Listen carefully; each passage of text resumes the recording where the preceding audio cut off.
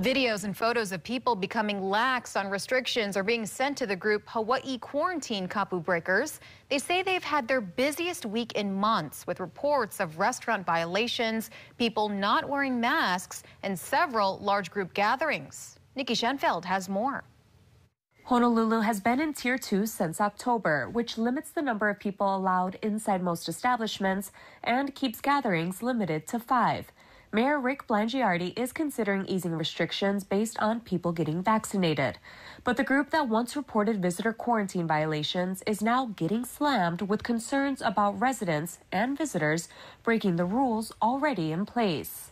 This week has probably been one of the busiest weeks we've had in months, and it surprised me. It took me by surprise. She's received reports and videos of restaurants having after-hour parties, people singing karaoke, and staff singing happy birthday without masks. We've received reports after reports on restaurant employees, restaurant patrons, and even the cooks and the chefs coming out into the dining area without any masks on. Doesn't matter if they're outside.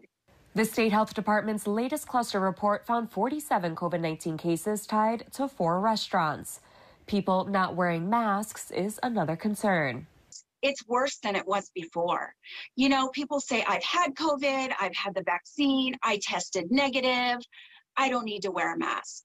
Videos and photos also show more than 5 people participating in sports. I asked Lieutenant Governor Josh Green about the issue earlier this week.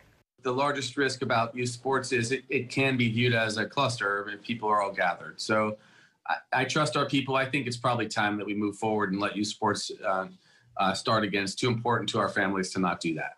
Keene and Green say issuing a fine for people not wearing masks would help with enforcement and keep case numbers low. Yeah, we should have done that actually in special session 3 months ago. That would have been a much better way to go.